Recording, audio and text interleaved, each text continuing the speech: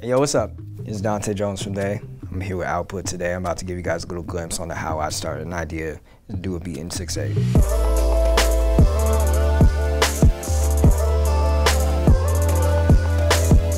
On the album, we have 3 songs that are in 6/8. You know, you don't really hear that with urban music too much. Everything's normally like sitting back. But when you really think about it with like black music, you know, you think like Otis Redding or Sam Cooke. They had a lot of songs that were in 6/8. I try to do my best to try to bring it back and, you know, really just do music that I like. I think that's what's most important to me. I usually just start off with like a super simple little loop just to have something go off. Or like a melody first.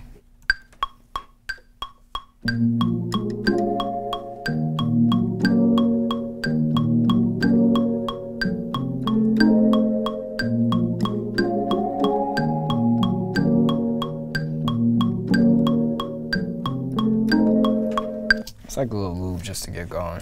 From there, I'll hop in and start kind of playing around with the sounds. Like, I'm a big Isotope fan. I've been using their stuff for a long time. Make it very easy to have a bunch of tools at your disposal. It's another one, vinyl.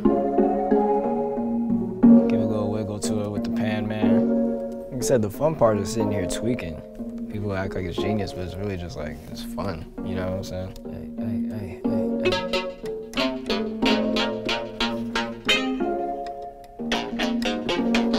That ain't it. Something that just fits over this, you know what I'm saying? Something that's gonna let the current melody do its thing and just add that extra little bit of rhythm to it.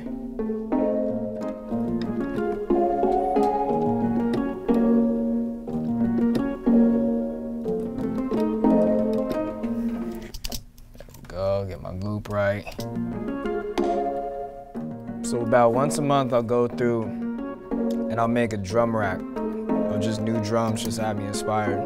I like to just have the drums just quick, just to kind of run through, as opposed to like going through and picking through a bunch of sounds every week. Sorry, a little preview one.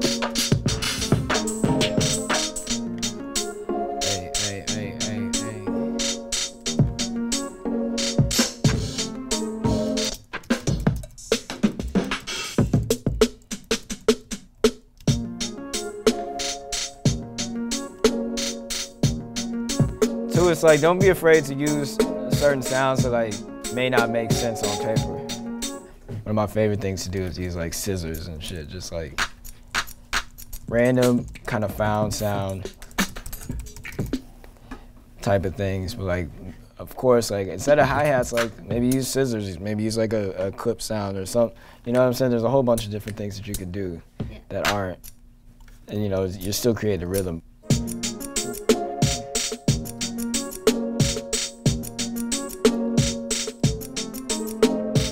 I love to just add some hiss, some texture.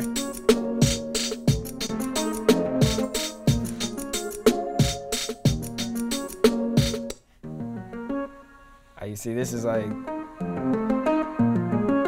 distorting and has a tail, but just adding that little bit of hiss to it just gives it like a more vintage texture. Last but not least, get a little bit of bass in there.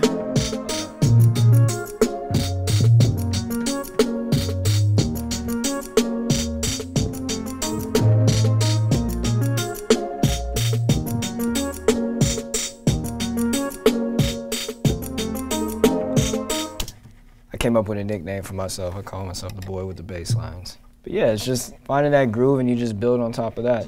I normally build up as much as I can in like a 16/8 or like maybe sometimes 32 bar like loop or whatever, and then just start stripping it back from there and taking things out, and then from there it's just like writing a song. You know what I'm saying? I always like to get the track, as much as the track done before I start like laying down melodies, or Drew will come in and he'll start laying down some melodies or whatever. But you know, for the most part, it starts off just like a simple little like music loop, and then we just kind of build from there and experiment with our voices and stuff.